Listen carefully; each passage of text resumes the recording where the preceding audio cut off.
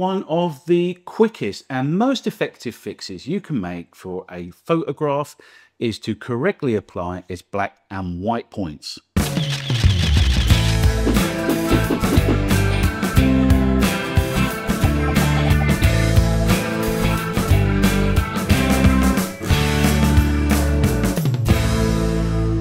White points ensure that you are maximizing the dynamic range of your photograph. But what the effing hell is that, Andy? Dynamic range, everyone talks about it. Think of it like music. When you stick a pair of headphones on, you're trying them out in the local shop and you're thinking, oh my God, this is really, I can't hear any of the high end of this song, or where's the bass in these bloody headphones? If you like a bit of duff music like me, light has the same kind of parameters, dynamic range of light. And unless you fix the black and white points, you're missing out on all that lovely duff bass and those lovely little highs as well. Fixing the old black and white point makes your image look more finished. You get purer blacks and cleaner whites. It gets rid of that kind of washed out look you get in some photographs. It can fix the overexposed highlights and it can sort out those muddy shadows too. And in this case, I'm going to show you how to fix your black and white point using DxO Photolab 8. So without any further ado, let's get into it. Here's our test image, and as you can see, it's looking a little bit washed out, a little bit hazy. Could certainly benefit from a bit of contrast, and we can do that by compressing the dynamic range with the white and black points. And the first way we're going to do that is using nothing more than the exposure slider and the black slider. So first thing we're going to do is look at the histogram, and we can see that there is this spare space here at the top end of the dynamic range, and also some room at the bottom end where we can stretch out the histogram and reclaim some of that dynamic range.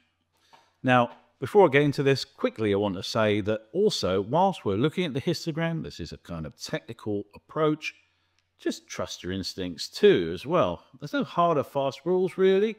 If it starts looking wonky, then stop and dial back the slider. So the first thing I'm going to do is I'm going to bring up the exposure. Look at the histogram and we can see that we've moved everything right. But there's a problem. Look at the peak.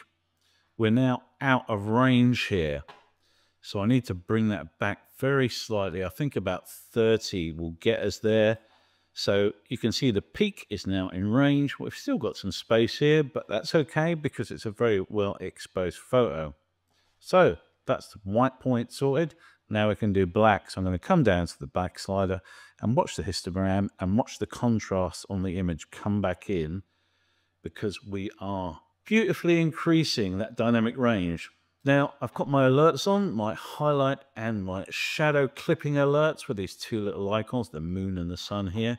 And as I can do that, you can see I've got these alerts down in the grass here that we've gone too far. So we could bring that back if we want. There's nothing wrong with having total black in your image. 9 times out of 10, it's just an artistic response, and you can decide yourself if you like it. And I'm going to say I'm happy for that to be slightly out of range because there's not a lot going on down there and it looks really nice. So then once you've done your white and black point, you can then come in and tweak the highlights and the midtones and adjust things like the micro contrast as you desire.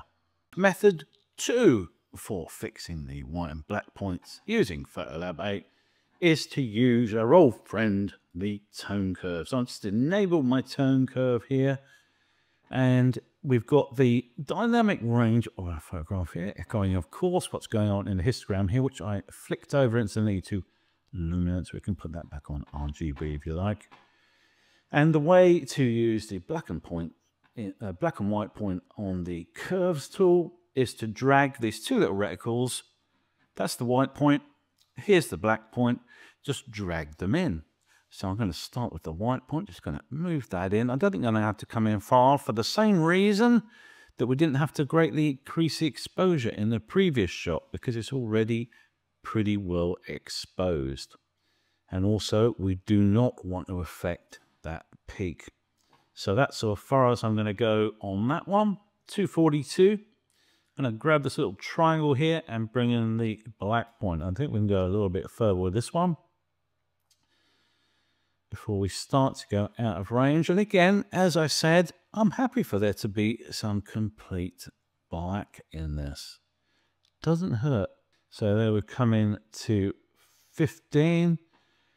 And then turn off the warnings so I can see what's going on. And that is how easy it is to use the black and white point. And then the same drill, come in, fix up your highlights, your midtones, your shadows, bang on a bit of micro contrast, whatever you need to do to further enhance your photograph.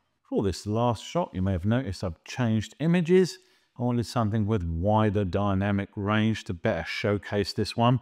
And we're going to use a tool that's unique to DxO Photolab, which is the Smart Lighting Slider. This will perform a selective dynamic range compression on the image. It's going to analyze the local contrast and luminance distribution around some selected spot areas that we're going to pick out. And it's going to really create a nicely condensed image. So in the Smart Lighting tool here, I'm going to click on the Spot Weighted. Going to click on the little spot weight tool here, and what we're going to do is we're going to select those areas of the image which are brightest and darkest. We're just going to draw a little box around them. So I would say somewhere around there was probably the lightest, and where's darkest? Somewhere down in here, I think, on the edge of this.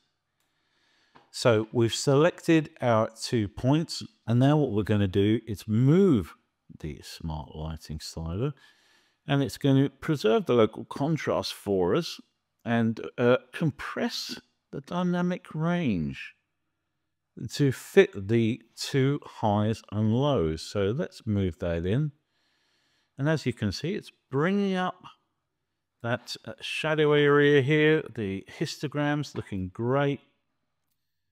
And we are protecting the highlights. We're not getting blown out there. If you keep an eye on the histogram on the left there, you can see what's going on. Let's take it back so you can watch again. We're compressing the light range and getting a beautiful image. And because we've told the tool where the brightest and the darkest points are, it knows what to work with to better compress that dynamic range. So it's as simple as that. And then, of course, you can come in and do exactly the same. Highlight, shadow, midtone, and micro contrast changes as you see fit. So that then, guys, is how you fix the black and white points in DxO Photolab. You can, of course, apply these same techniques to pretty much any photo editor. They all usually have black and white point stylers, although they're sometimes named slightly differently. And they won't, of course, have DxO Smart Lighting tab that's unique to that particular product. If you got value from this video, then do please give it a like and consider subscribing to my channel for more photo, video, and drone-related content from me. Until the next time, guys. Ta-ta!